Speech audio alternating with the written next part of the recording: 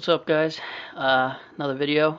I haven't done a video in a while, so I'm gonna do a series of videos on some of the cool stuff I got recently.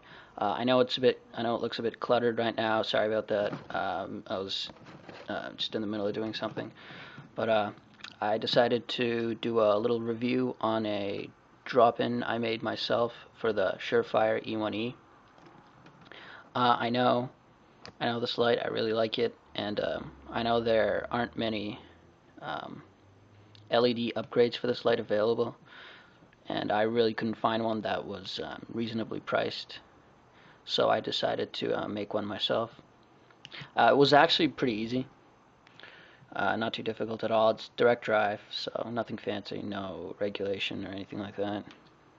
It uses a 3-volt rechargeable battery, 3 volt, not 3.7. But you could also use 3.7 volt rechargeables. I mean, the LED I used will handle it.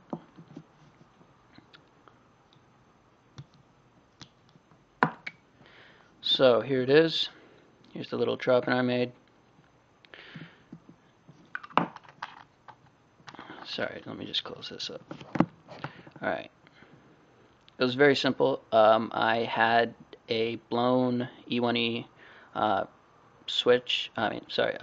bulb already on hand, so I decided to use a 5mm LED.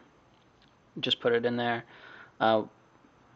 It's kind of, I'm not sure if this is going to show up on the camera, but it's not one of those long 5mm LEDs. It's kind of a cut in half version of them. I know they're 5mm in diameter, but the height is it also looks around 5mm to me. I know usually the 5mm LEDs are a bit larger. They're about here. This one is maybe half that. So yeah. So that, and then to get the focusing right, I cut off pieces of kind of, I don't know what to call this, this elastic material just to put under the LED. Also, it acts as a insulator for the two legs that the LED has. One leg I soldered onto this portion right here, and then the other leg I soldered onto this portion. And then what I did next was, just to keep the wiring in place so that it wouldn't slip or break off, I actually filled this portion with epoxy, the 500 epoxy stuff. So this actually does not come off from this black plastic part anymore, because it's just glued on there.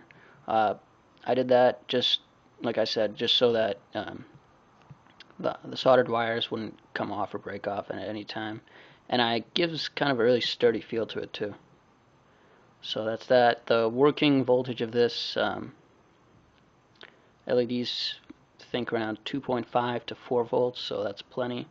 It doesn't draw much at 3.5 volts. When I measured it, it drew around 30 milliamps, so that's nothing. So you're going to get really, really good battery life on this.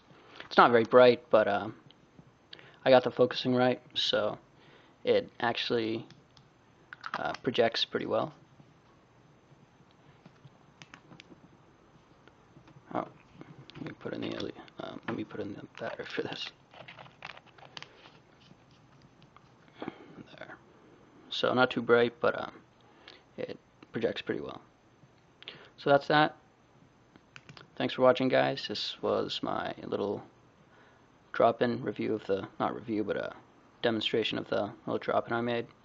So thanks for watching. See you soon.